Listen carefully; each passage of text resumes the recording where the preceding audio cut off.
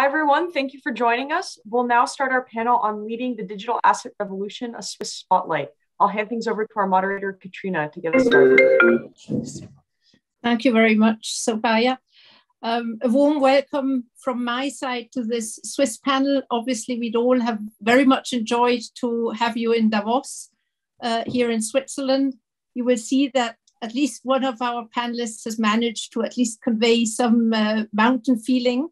I hope you enjoy it. I have a very distinguished panel, which I'd like to introduce to you briefly. We have David Newns, the CEO of Six Digital Exchange. Six Digital Exchange is the equivalent of Six Swiss Exchange, the traditional Swiss stock exchange, but focusing on digital assets and the trading and settlement of digital assets. It received the approval of the Swiss Financial Market Authority to go live in September 2021. So a big step in the Swiss digital asset infrastructure. We further have Florian Rais, CEO of Criptonite Asset Management, a Geneva-based asset manager which offers qualified and institutional investors access to cryptocurrency investments. We'll be hearing more about why they're needed in the Swiss marketplace later on. Then we have Tanvi Singh. She's a managing director of Credit Suisse and is responsible for the digital transformation of Credit Suisse. She has built one of the leading, largest analytic and data science teams in the space of banking, financial, regulatory compliance, and risk in Switzerland. We further have Dr. Thomas Puschmann. He's director of the Swiss FinTech Innovation Lab of the University of Zurich. So coming also or bridging the gap between innovation on the one hand and theory on the other hand. And we have Mathias Imbach, the co-founder and group CEO of Sygnum Bank, which was the first bank to receive the banking license. It is a digital asset-focused bank and got its license back in August 2019. So with that, I'd like to kick off and maybe first ask David Newns how it was to go live as a digital asset exchange. And I understand that during the approval phase and in the recent weeks, you've been testing the integration of the digital asset system of the blockchain into existing payment systems. I'd be interested to know more about these pilot test phases and what they actually mean and the importance of that for the integration of digital assets into the banking system. Well, thank you very much indeed, Catrina. I'd be very happy to talk about those. So I suppose the question has an answer that's in three parts. So the first part is our actual go live as a regulated financial market infrastructure, but providing a CSD, that's Essential Securities Depository, on a distributed ledger, which was that which we received a license to operate back in September of last year. So how was it to go live? It was a very substantial collaborative effort between ourselves and our member banks, who are very grateful for their support. So that was UBS and Credit Suisse and Zurich Cantonal Bank. I think that really emphasizes the fact that within this space, everything is collaborative. So you can't move the infrastructure forwards without everyone being on board and being sort of being on the train with you. So very, very grateful, but also it was simply, it would not be possible if that hadn't been for their efforts to ensure that they could integrate to the new technology so they could consume the revolutionary settlement process, the instantaneous atomic swap. So trading and settlement being one single step. So I think that was very substantial. Then the other projects that you alluded to, the experiments we've been carrying out in the wholesale central digital bank currency space. Our CBDC activities have been threefold really. There's been Helvetia phase 1 and 2, and Helvetia phase 2 just finished, and Project Eura. So Helvetia was a project to demonstrate that a wholesale CBDC could be integrated with existing core banking systems and the processes of commercial and central banks. So that showed that issuing a CBDC on a distributed ledger owned and operated by a company under Swiss law was feasible, and that was SDX, and also that the monetary policy and as well as the actual infrastructure at the central bank side could actually consume the subsequent settlement process. And then Project Euro, which was completed earlier last year, was actually a cross-border CBDC experiment with the Banque de France. So that showed that we could do direct transfer of euro and Swiss franc, wholesale CBDCs between French and Swiss commercial banks on a single DLT platform, which in this case was SDX. But I think that all these just go to show that we're having to work very hard within the institutional space to explore what the possibilities of the technology are, but also what's required as from a participant perspective in terms of integrating to the technologies and building up capacity, both knowledge and infrastructure on their side to actually take advantage of that technology. Because it really is we're building the financial markets infrastructure of the future, and that's a group effort if ever there was one. Mm-hmm. Thank you, David. Tanvi, Credit Suisse was mentioned. I'd like to understand what your role was in this process, and then also we can maybe go into the first bond issuance, which took place on the SDX, and what that actually means for the digital asset market and for the financial market infrastructure.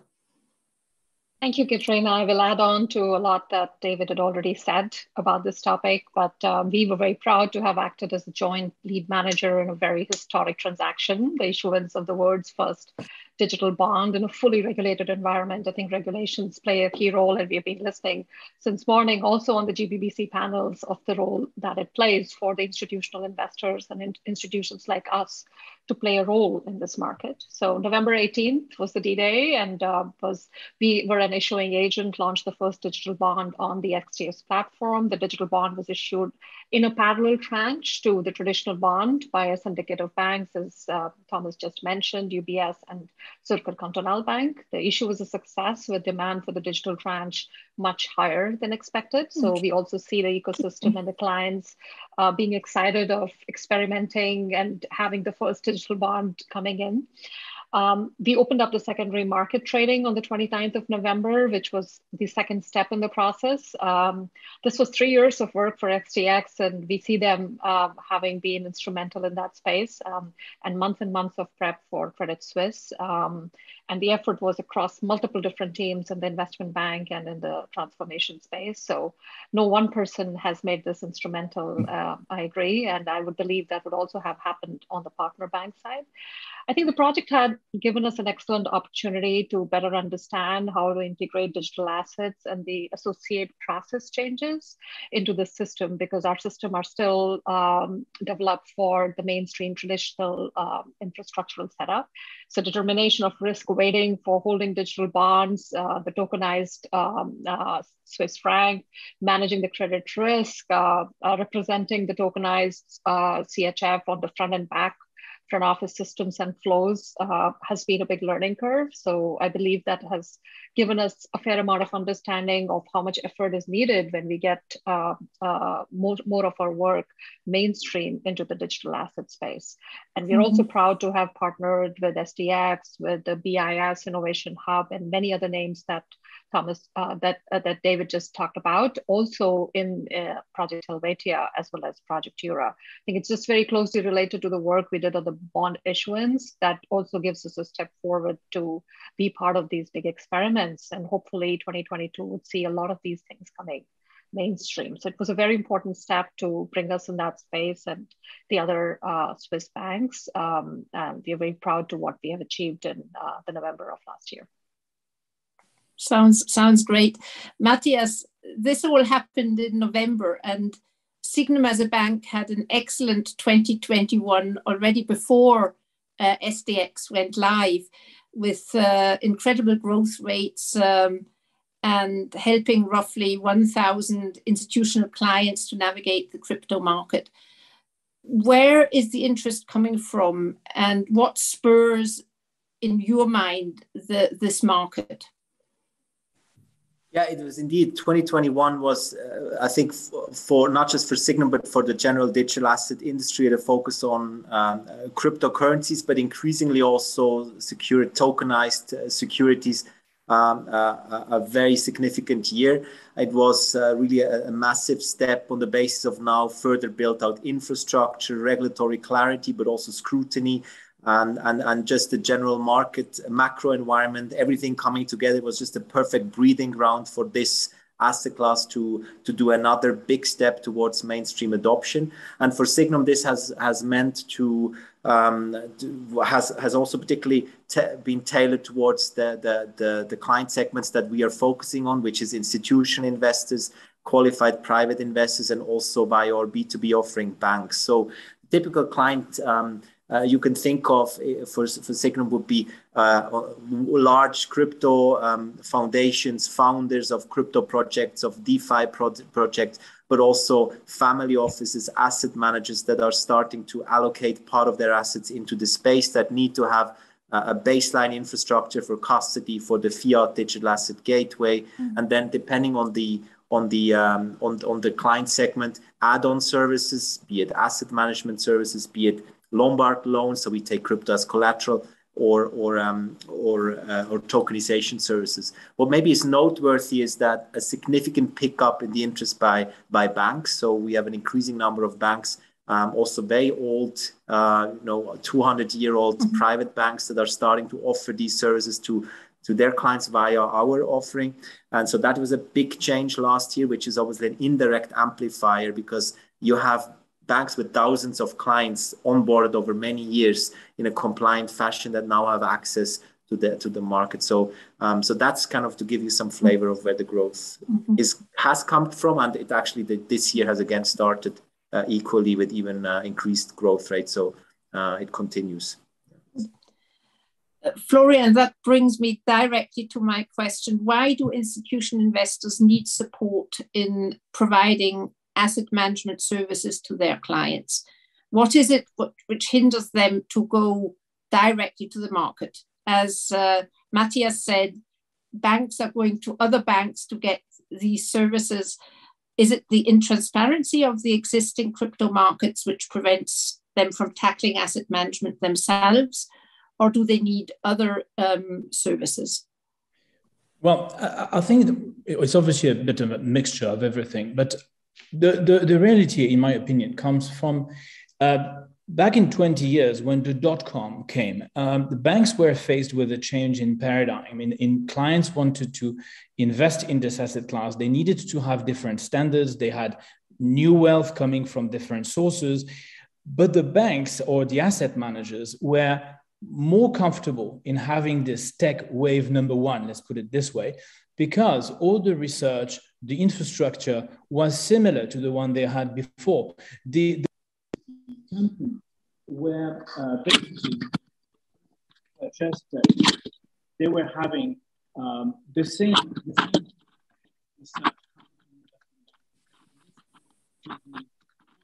Florian, we have a problem with your voice. Not quite sure, you broke up, but now we didn't hear you. Okay, I hope it is better now. Yeah. Okay. So what I was saying is, back in the years when you had the first tech revolution, let's put it this way, in asset management, all the research, all the informations were coming from investment banks. So it was in the comfort zone of banks and asset managers. They didn't have to very much look, I don't want to say look far, but they had everything bringing to them. When I first entered into cryptocurrencies 4 years ago, it was my wealth manager background I was with a very traditional bank before. And what came odd is everything would change. The sources of information would not be from the traditional channels. The custody would not be the same. The exchange were not the same. The type of clients would not be people that have grown up in banks. They would be probably entrepreneurs. Look at this asset class.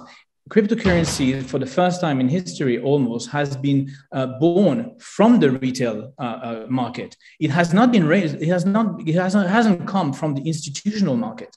And this is very disturbing for asset managers, because what do you rely on? How do you address this?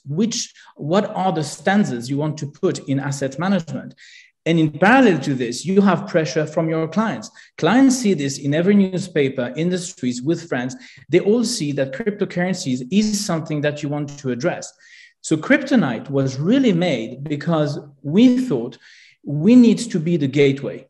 And we understand, and David said this very initially, it is a collaborative entrepreneurship. There is no onboarding of everything. We need to collaborate. We need to grow through partnerships. We have recently made a partnership with Wave Financial from Los Angeles, which is one of the largest wealth manager in the US, actively wealth managing crypto assets.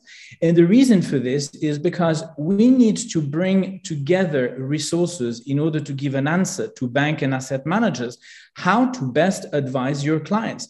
And you can't build everything in-house. You need to partner. Mathias and Sygnum, was also a bank that we are onboarding with in order to have custody in Switzerland for our products, for our clients. This is the only way to do so. So in order to precisely say what is refraining asset management or institutions to enter into the cryptocurrencies, I think we need to go hand in hand and educate and try to have appropriate solutions to every category of clients. This is very important. There is no one pot fits all.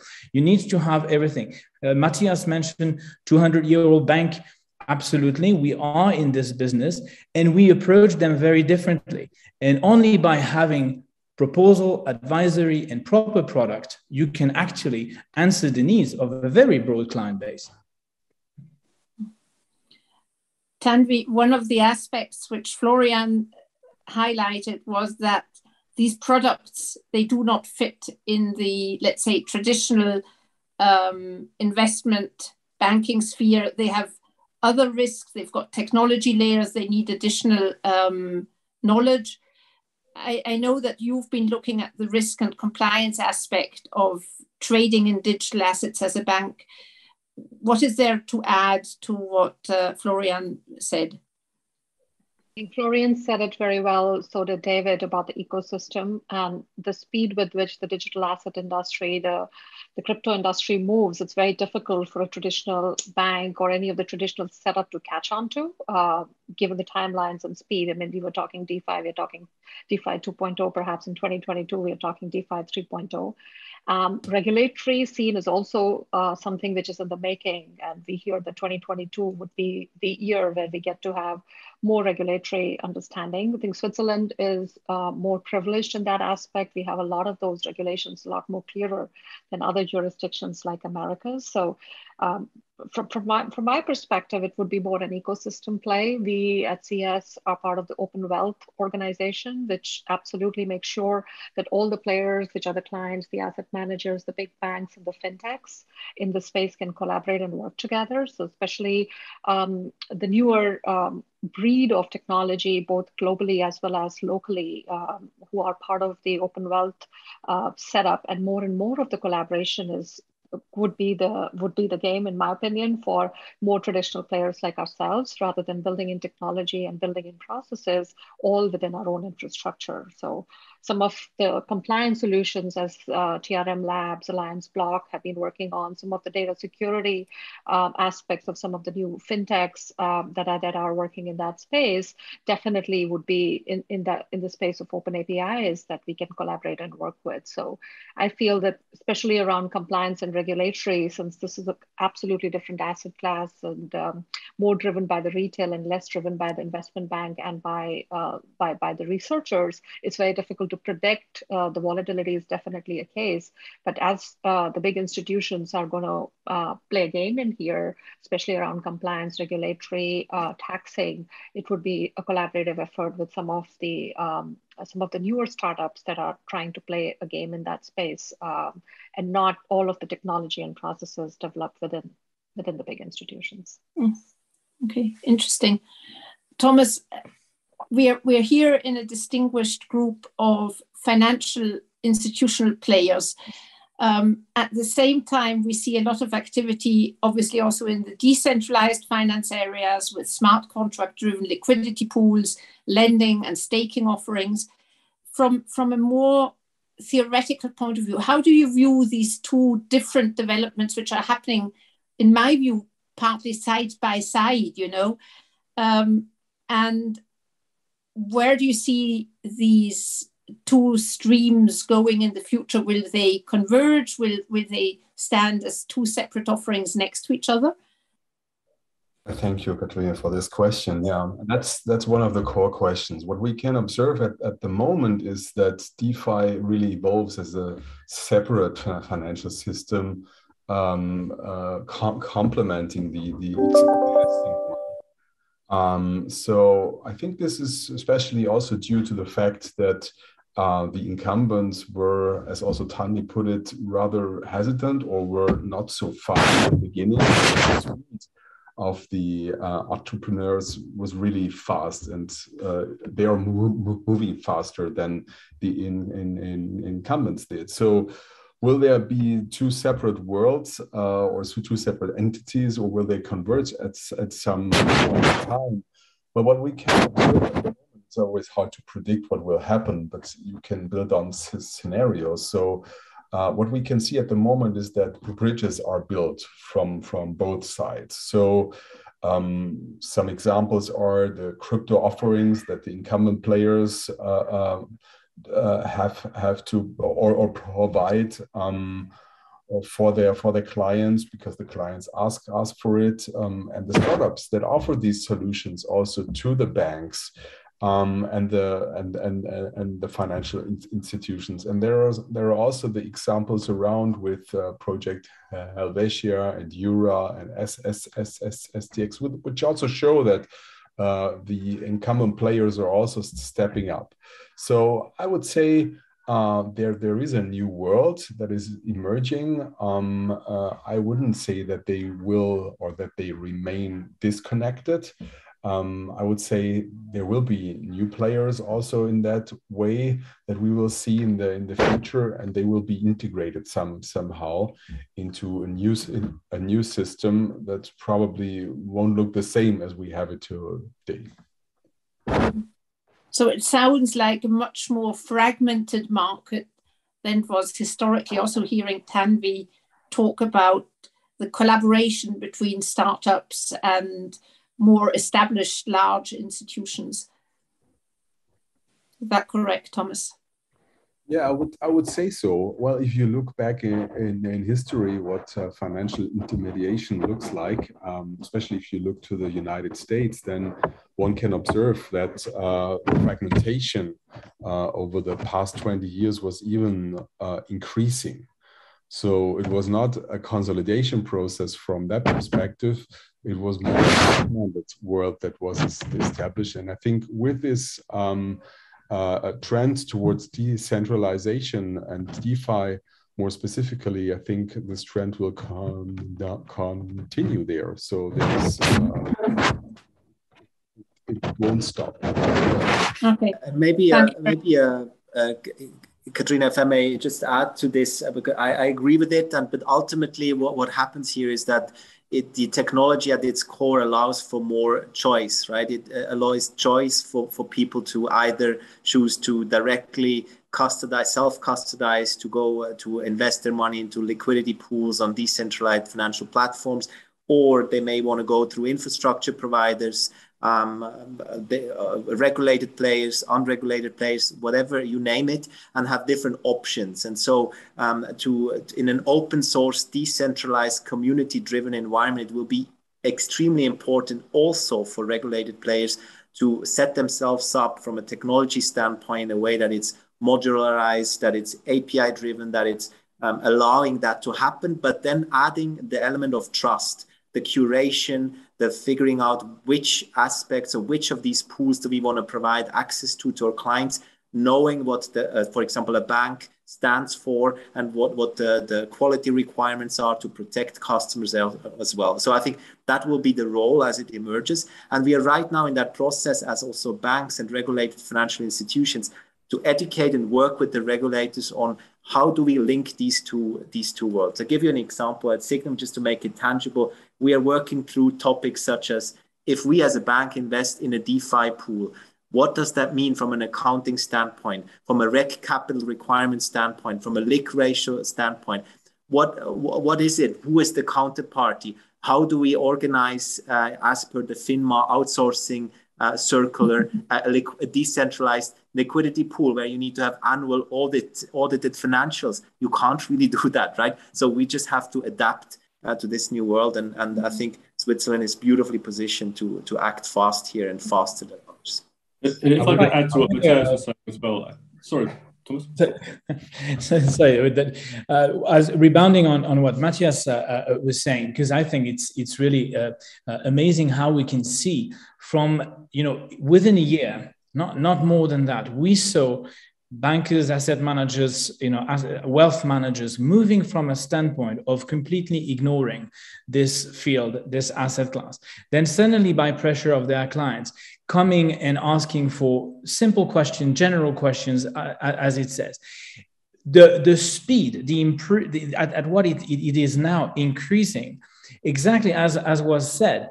Now you're facing a situation where you cannot not give an advice, because if you are not advising your client, he will find the first thing that is being advised to him, and most likely is going to be something that he should not be doing, and it will go back to the family office, the asset managers, or the bank itself.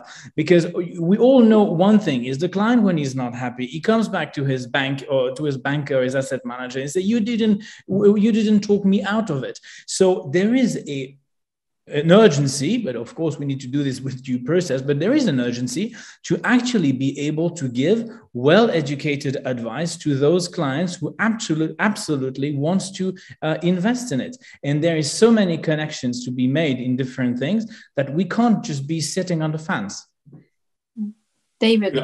Yes, I was going to mention, so the sort of fragmentation that Thomas is alluding to, and I think Matthias's point was very accurate on this front, that will be resolved, or at least it'll be moved forwards by getting regulatory clarity. And that's another area that we've been working as SDX hand in glove with FINMA on the one hand and the SNB on the other, to ensure that we understand what their concerns are when it comes to this technology and the asset classes that we're talking about here. Because ultimately, regulation in this instance is there for investor protection, and that's not simply an awkward imposition that we're putting onto this sort of these innovative technology companies and financial services companies. It's a very real thing, but we have to understand as providers in this space, what are the risks as we see them, or as our regulator sees them, and how do we address those concerns and actually show that technology can actually address all these issues.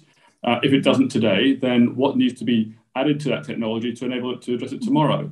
But it's very much, again, a collaborative effort. And we've been very grateful to FINMA when it comes to being a very constructive partner in this dialogue, because I think it's something that, again, sets Switzerland apart in having that approach that FINMA does towards this particular space, because it's been deeply helpful, as I think has the position of the SNB when it comes to their support for obviously for Helvetia and for Eura and the BIS Innovation Hub.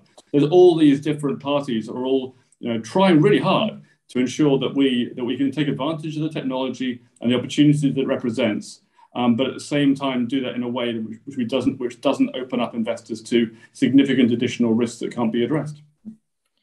So maybe, as you've just come out of the FINMA approval process, for those people listening to us and thinking of or considering to come to Switzerland with their project, what is your advice on how to work together with FINMA?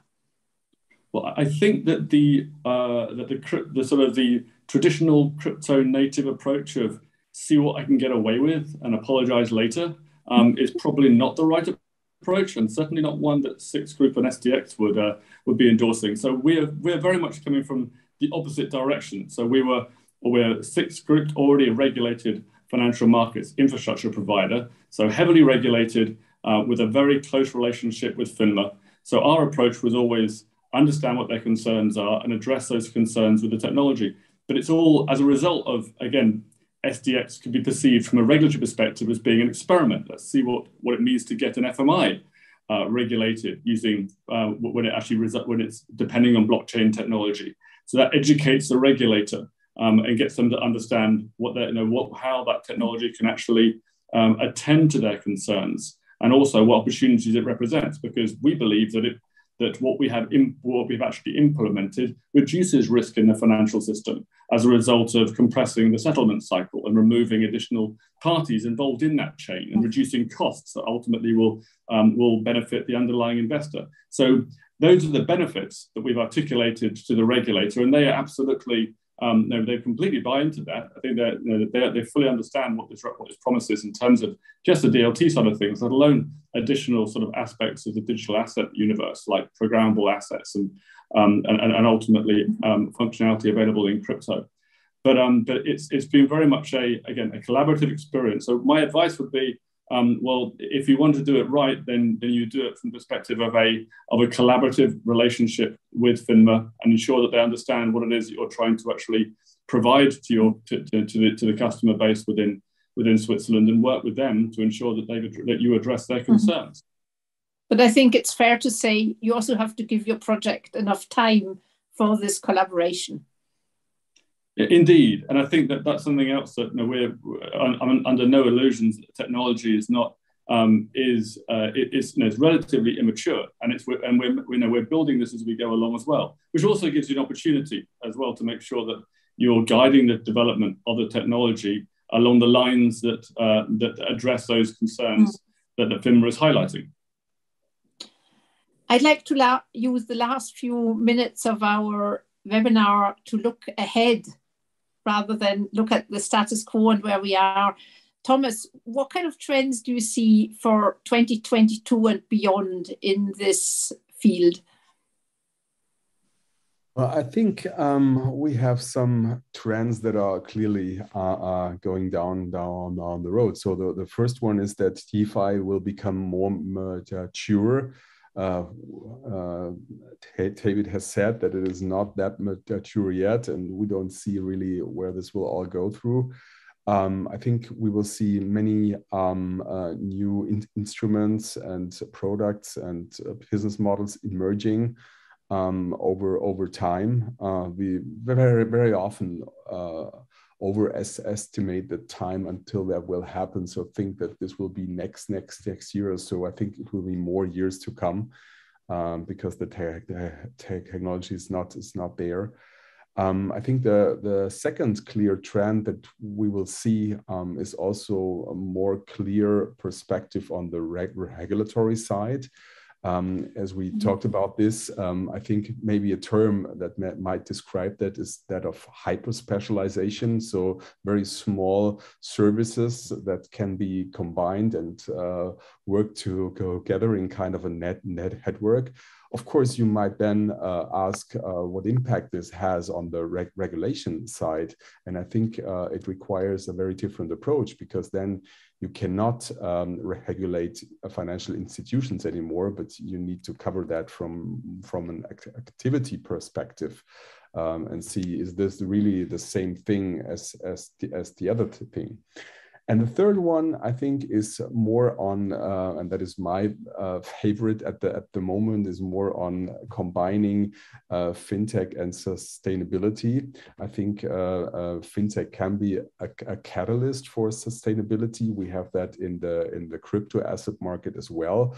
And there is this question of how can we decrease the carbon footprint of Bitcoin and other proof of work carbon assets or digital assets. So this is one of the core questions there. But it is also other questions that are around here with value chains and supply chains that can be decarbonized by FinTech.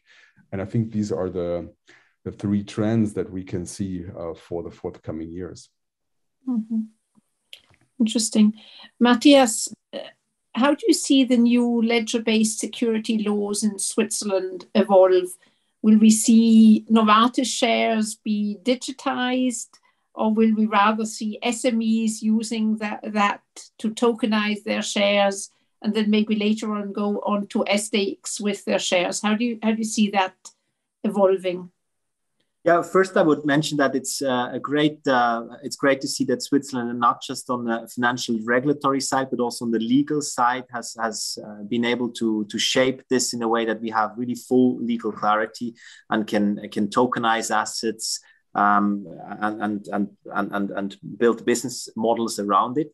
And in terms of what comes first, I think neither of what you've mentioned. I'm pretty convinced that it won't be the currently NASDAQ listed or SME listed companies that will tokenize their shares.